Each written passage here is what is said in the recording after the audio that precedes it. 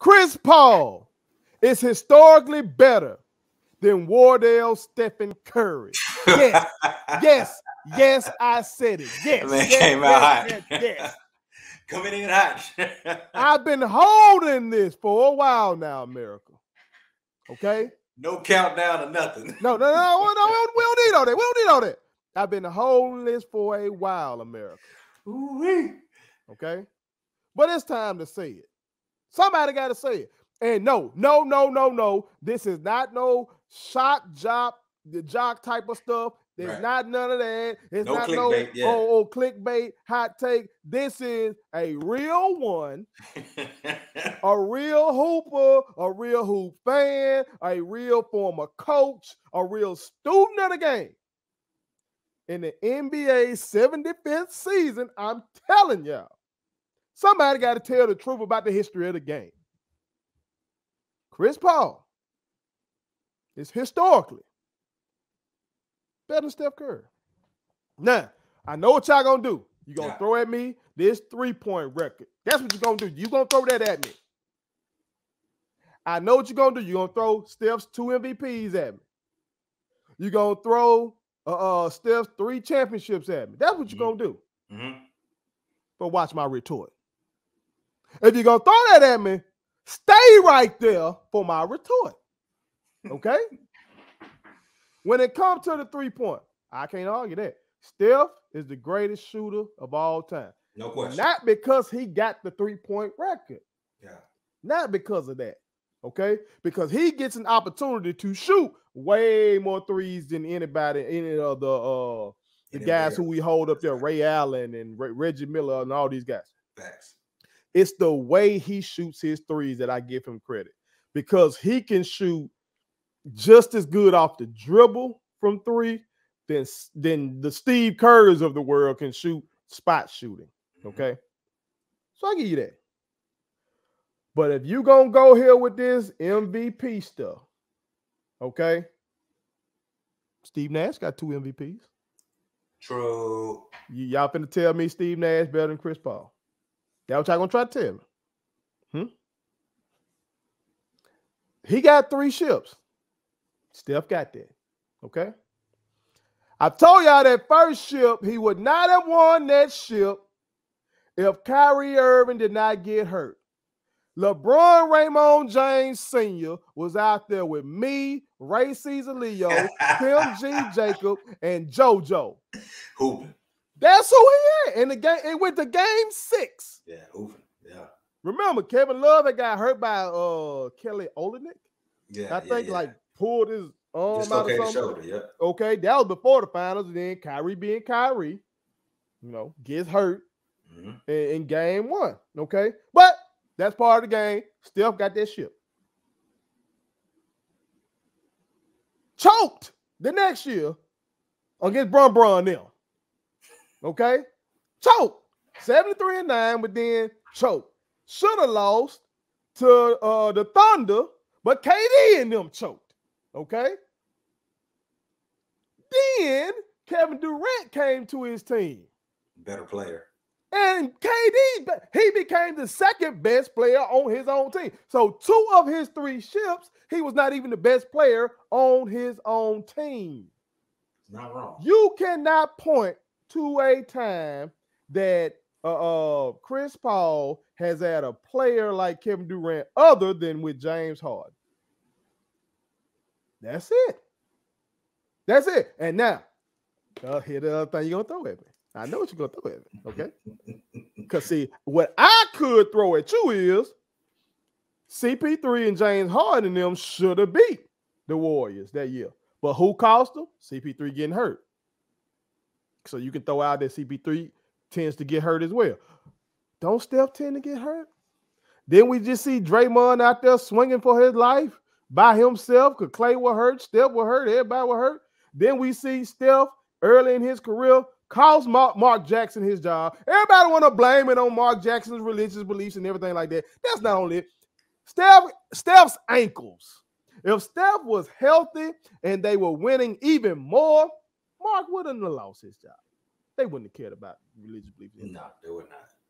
Okay, they wouldn't care about it. about that. So Steph has an injury history as well, just like CP3. But you know what? Steph ain't got that CP3 got. What's that? Defense. Defense. And that's why I'm saying this. I am sick and tired in every sport, they are devaluing defense. It stops today. It stops today. We got to stop. This man, Chris Paul, last time I checked, okay, was leading the league right now in assists and steals. That's correct. Okay? This man is Steph has led the league in steals before. Yeah. Chris Paul done that 6 times. Okay? Steph has led the league in scoring twice. CP3 done led the league in assists 4 times. Chris Paul has 9 all-defensive teams on his resume. How many Steph got? Steph got 0. 0. And Steph Curry is 6'3". And Chris Paul is 6 feet tall. Yeah. And that's for those of y'all that are going to try to tell me, oh, man, Steph's small. How you expect him to go? Chris Paul is 6 feet. He's my height. Been guarding monsters for he literally 16 years. He gonna guard. I'm talking about he gonna get you steals. He gonna play on ball. He gonna do all that. Chris Paul has been the leader of his team wherever he's been. As we alluded to last week, Draymond Green leader of that team. Draymond Green the one that's gonna check everybody on that team. Chris Paul is the one who checks folks on his team. Chris Paul is the reason why Devin Booker out here trying to stick some D now. Chris Paul is the reason why the center, Aiden, has progressed. I'm quoting these guys. This is what these guys said during their finals run last year. Now, somebody gonna throw this at me. If you're a real put it on some fan, a real one that's down with put it on some, you're gonna say, well, first, didn't you tell us that they were fugazi, that last year AD wasn't hurt, that them boys wouldn't made out the first round? Yes, I said that. Yes, I did. But them boys that made believers out of me this year. man, hot. These boys that came out here hooping this year. They're playing defense. They're getting guys involved. And this man is the leader. He's averaging a double-double and playing great defense. What do y'all want? What do you want? Quit devaluing defense. That's the beauty of basketball. Beauty. Unlike football, where everybody, Tom Brady, oh. When Tom Brady's defense was out there, Tom Brady over there just like me and you. Just like chill. Basketball is the objective of the game is to get a bucket and stop a bucket. Chris Paul facilitates his offense. He can get a bucket himself. He can get you a bucket, and he can stop you from getting a bucket. Steph can get a bucket.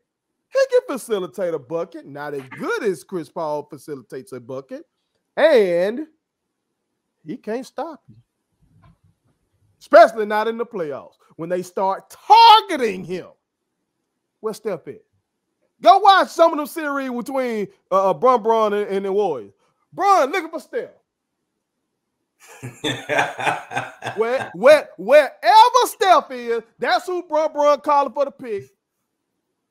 When Kyrie hit that game winner, Bron say he told the coach to go to Kyrie. Why?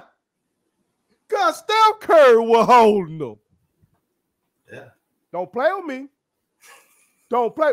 If you're going to play with me, be ready. I will send you the link. Chris Paul is better historically than Steph Curry. Now, I know my brother's going to disagree with me, but he's going to do it out of love. Yeah. If y'all want to play with me, y'all better be ready for a link. Brother, what you got?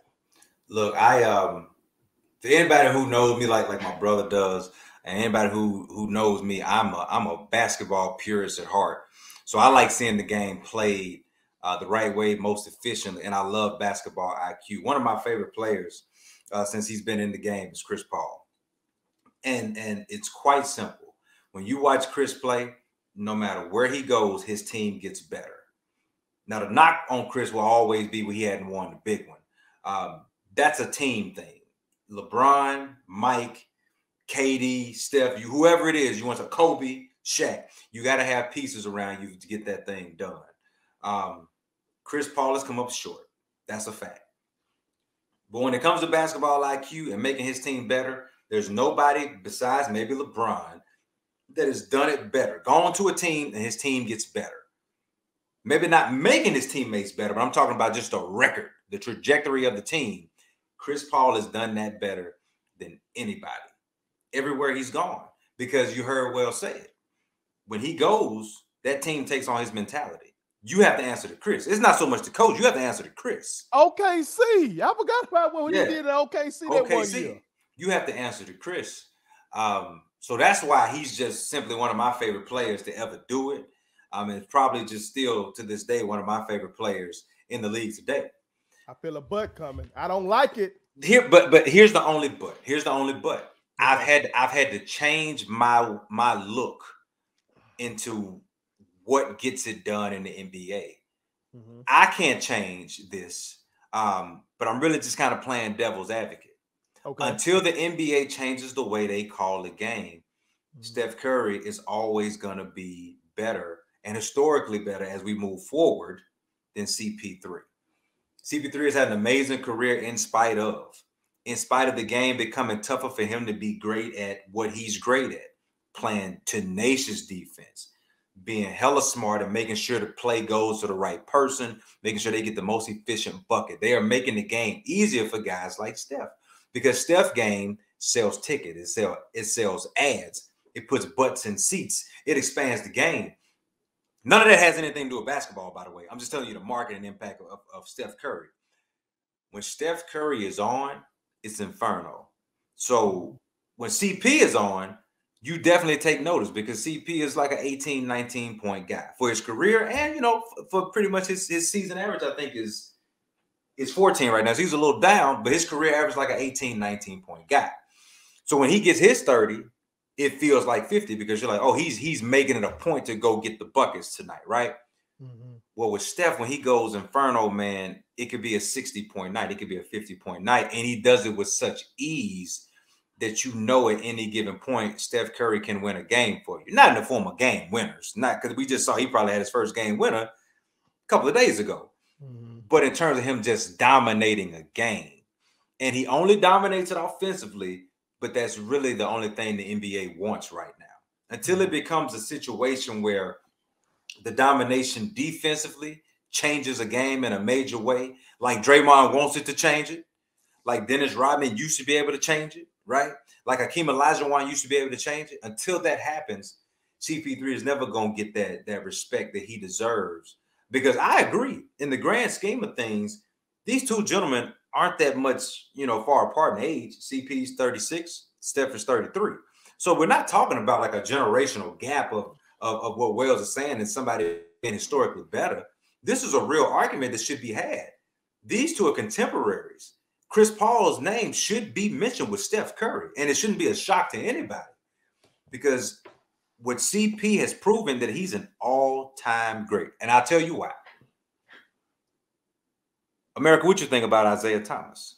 Brother, what you think about Isaiah Thomas? That's one of the greatest point guards to ever play the game. Well, CP3 and Isaiah Thomas have similar numbers. Isaiah has the championships, no doubt. So that technically puts him above in people's eyes, because he's got that ring and that hardware. But he didn't do it by himself. So if we're just talking about the man, the individual, the ball player, CP3 is just as accomplished as Isaiah Thomas. And before Steph Curry came along, many people said that Isaiah Thomas was the best point guard of all time. Maybe Magic Johnson, right? So if you're talking Isaiah Thomas and Magic Johnson and Steph Curry, then you shouldn't have a problem putting CP3 in that category. Only thing he's lacking that those gentlemen have are championships and MVPs. We're talking about Magic and Steph. But when it comes to just on-court domination for a decade, almost two, nobody's done it better than CP3, man. Steph Curry has done it at an electric level that will forever change the game. No doubt about it. But Chris Paul has done some damage and reminded you how the game should be played. And when it's played right, it's a work of art. It's a work of art, man. CP3 is a bulldog. And ask Steph Curry about him. Steph Curry will tell you this man is tough. And he don't want to see him on the nights that he has to. He just has to see him. But at the end of the day, he knows that's his adversary and a worthy adversary at that. Now in America, I know what you're gonna give me. The time that Steph rocked CP on the baseline, Yaya made him fall, stuff like that. Okay. And I don't dislike Steph's game. Absolutely. Offensively, I love his game. Offensively, defensively, I don't understand why if CP3 can be a 9-time all defensive team guy, I can't understand for the life of me why Steph can't. Yeah. That doesn't make sense to me. Mm-hmm. Okay. I've said it on here before. As the great Hubie Brown once said, if you can get a bucket, you should be able to stop a bucket. The same skill set that goes into the same quickness, lateral quickness, all that kind of stuff. You still should be able to translate that to defense. Okay. Yeah. So I know y'all gonna hit us with that, but don't act like when them boys match up that it's not a problem. Also, Chris will guard Steph. No question. Steph ain't finna guard CP3. No way. He has to sometimes, just especially now that he plays with the Suns, he has to. But they're gonna call for that switch. But primary defense, Steve Kerr gonna send Steph somewhere else. Whoever's sitting over there in that corner, that's who Steph gonna hold. Okay. The other thing was you mentioned Zeke. Okay. Yeah. And I know my whole time coming up, folks gonna put Magic Johnson one. Magic just 6'9", unstoppable. Gotta give it. That's freakish. And then they'll put Zeke. Okay. But like you said, these resumes, it get deeper than y'all think. CP3, remember I told y'all All-Stars popularity. I don't get into all that. Yeah. All NBA is where it's at. Come on now. That man is a 10-time All NBA guy. Zeke is only 5. 5-time All NBA. Okay. Zeke led the league in assists once. And, of course, you're in the league with Magic and John Stockton at the time. Yeah. So that's tough. Yeah, that's tough. CP3 is the Magic and John Stockton of the assist game of his time, though. Of his generation, man. They call him the point guard for a reason. Best pure point guard of his generation. He's been doing it for the longest. And another reason why I thought to do this segment is, if I'm not mistaken, he's 37, ain't he? Yeah, he's 36. 36? Yeah. Okay. Yeah. I don't see people being wowed by his ability to do what he's doing right now at his age, the same way that the Bron stands do with, when Bron was 36. Yeah. We had the homie, the brother, we like his work, Supreme Dreams. I got some on him later on. Yeah. He put out, I'm 36. I'm 36. I'm not Thanos. Yeah. CP3 36. But you know what it is, though? With LeBron's 36, it comes with the 28 points. And people just automatically associate the points with greatness. It's the points. And my argument back to that, and here's how I look at it. My argument back to that is, dude, everybody can get a bucket in today's NBA. It's really not hard. Like, for real. It's harder to play defense in today's NBA, although physically it should be easier to play defense because you're doing it without the ball. But in today's game, it's harder to play defense than it is to score a bucket. So they look at CP3 and say, well, he should actually be scoring more. No, CP3 goes to a team and he, with his basketball IQ, determines what that team needs to win. And getting the best out of his young boy.